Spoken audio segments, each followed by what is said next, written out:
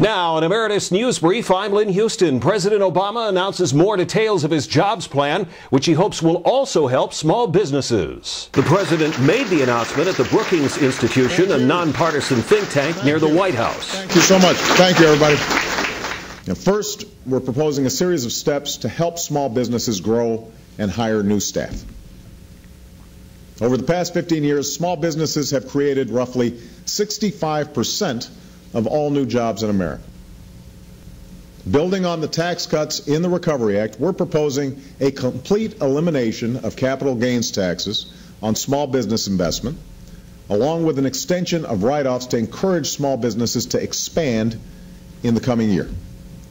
And I believe it's worthwhile to create a tax incentive to encourage small businesses to add and keep employees, and I'm going to work with Congress to pass one.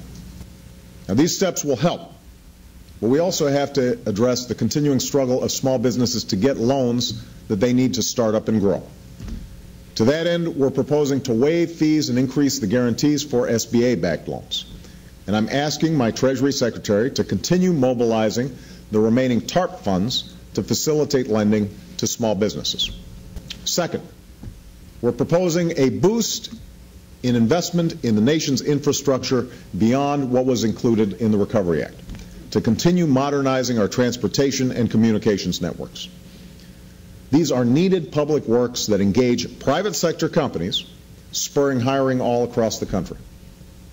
Already more than 10,000 of these projects have been funded through the Recovery Act. And by design, Recovery Act work on roads, bridges, water systems, Superfund sites, broadband networks, and clean energy projects will all be ramping up in the months ahead. It was planned this way for two reasons. So the impact would be felt over a 2-year period, and more importantly, because we wanted to do this right. Third, I'm calling on Congress to consider a new program to provide incentives for consumers who retrofit their homes to become more energy efficient, which we know creates jobs, saves money for families, and reduces the pollution that threatens our environment.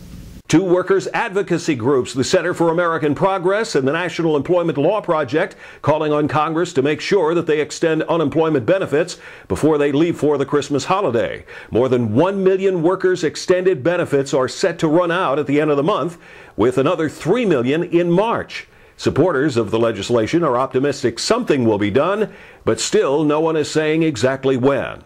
The Nelson Hatch Amendment to the Senate Health Insurance Reform proposal preventing federal payments for abortions has been defeated in the Senate. A similar amendment passed in the House, but it's less likely to make it in the Senate now, despite certain attempts by supporters to keep trying. The EPA declaring a public threat from greenhouse gases.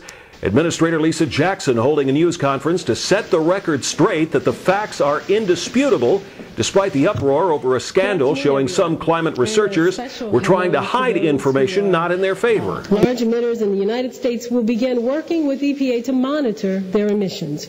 Beginning in 2011, large emitters will, for the first time, submit publicly available information that will allow us to meaningfully track greenhouse gas emissions over time. This reporting will also bring to light opportunities to jumpstart private investment in energy efficiency and new technologies and products, saving money, improving bottom lines, and growing the economy.